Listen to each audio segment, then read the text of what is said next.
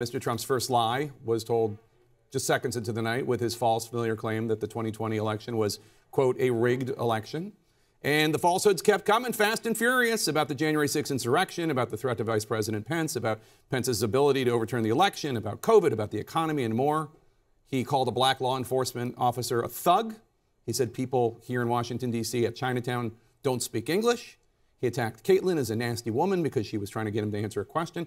Perhaps most chillingly, the day after a 9-person jury of his peers in New York found him liable for sexual battery and defamation and ordered him to pay writer E. Jean Carroll $5 million, he made fun of her account of her sexual assault.